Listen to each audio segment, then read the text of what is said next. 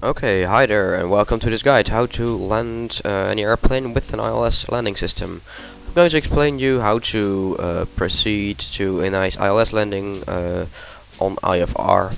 So, first of all, ILS means instrumental landing system, and it should be landing the plane automatically without any manual help.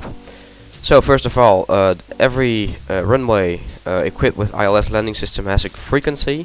You can find this by popping up your card and look at the green arrow pointing to the runway.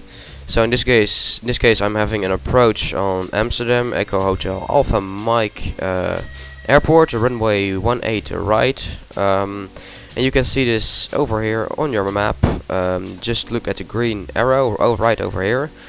Slide your mouse over it and you should see 110.10 for the ILS frequency.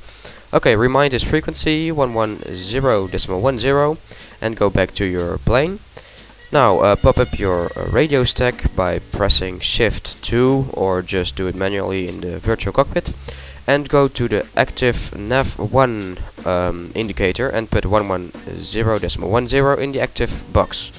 By switching from box you can change the active or standby, so make sure it's in the active one, 110.10.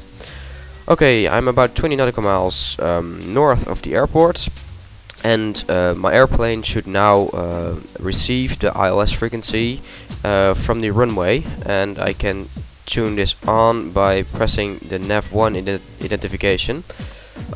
Just press it and it should light up green, and you should hear some Morse signs, long, short, long, I think, and that means your airplane has made contact with the ILS frequency from the 18 right runway. That means you can turn on the autopilot and its approach function. So go to your autopilot block and do the right settings. As you can see, I'm flying 220 miles knots an hour. That's right approach speed. I'm going to get this down to about 140 for the landing. You should have yourself lined up with the runway. In this case, 18 right, 183. That's the right heading. And my altitude is about 2,500 feet above the ground. Make sure your speed is on, your heading is on, your vertical speed and your altitude button is on, and the autopilot, of course. Okay, adjust flaps and adjust landing gear for landing speed, etc. And well, that's it. That's all you need for landing. Make sure the GPS nav button is on nav. That means you're not flying on your GPS but just on the ILS.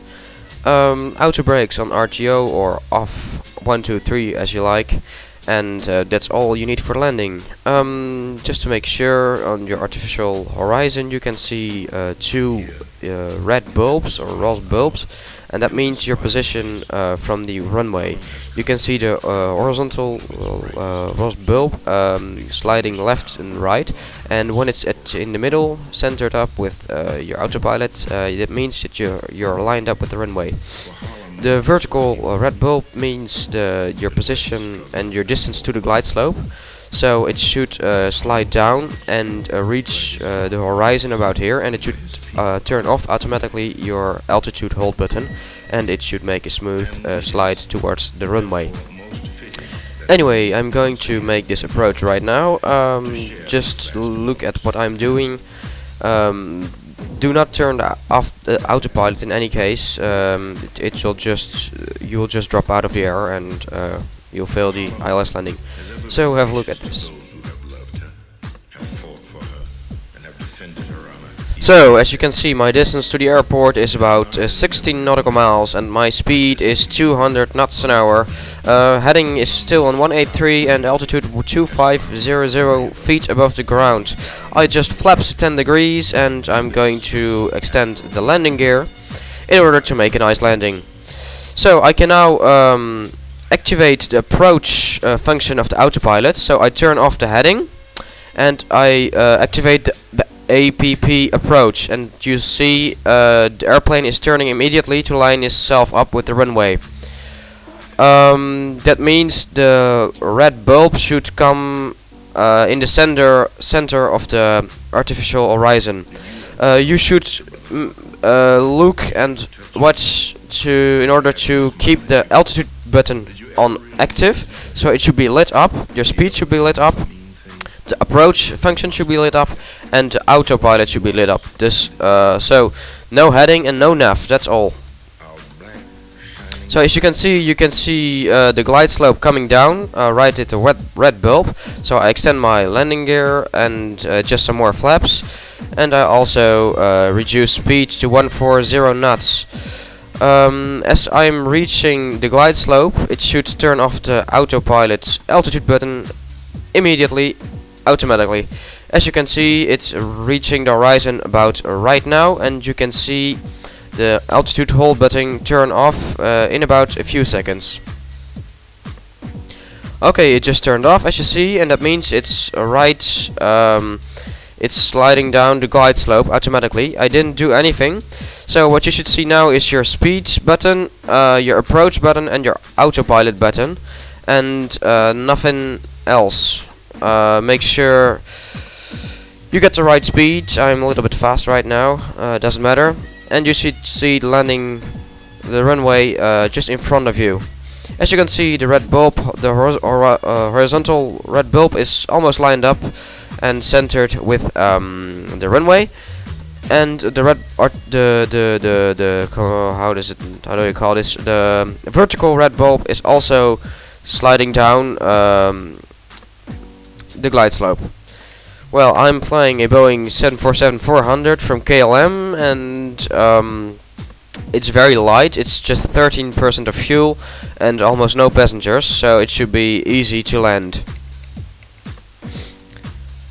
So as you can see, my airplane is lined up with the runway, and I'm having the right approach speed. I adjust flaps, auto brakes, and landing gears extended. Just make sure and watch all over the instruments that no instrument is turned off. You should have your speed, approach, and autopilot on active.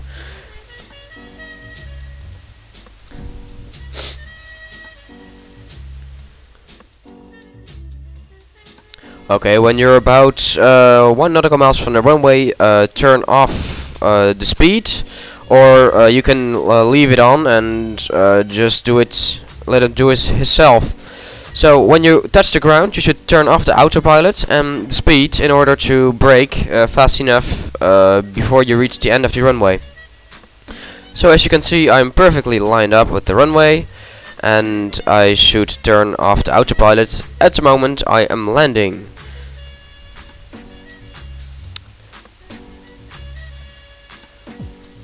Which is about within now and a few seconds. So turn off the speed right now. Speed is off, autopilot is off, and we landed. Spoilers, thrust reverse, and that should make the landing. Just turn off all the instrumental possibilities, so autopilot, speed, altitude, and it should stop itself. Well, that was the nice landing. This is how you should ILS land on any airplane. Okay, this is chemistry. See you next time. Bye bye.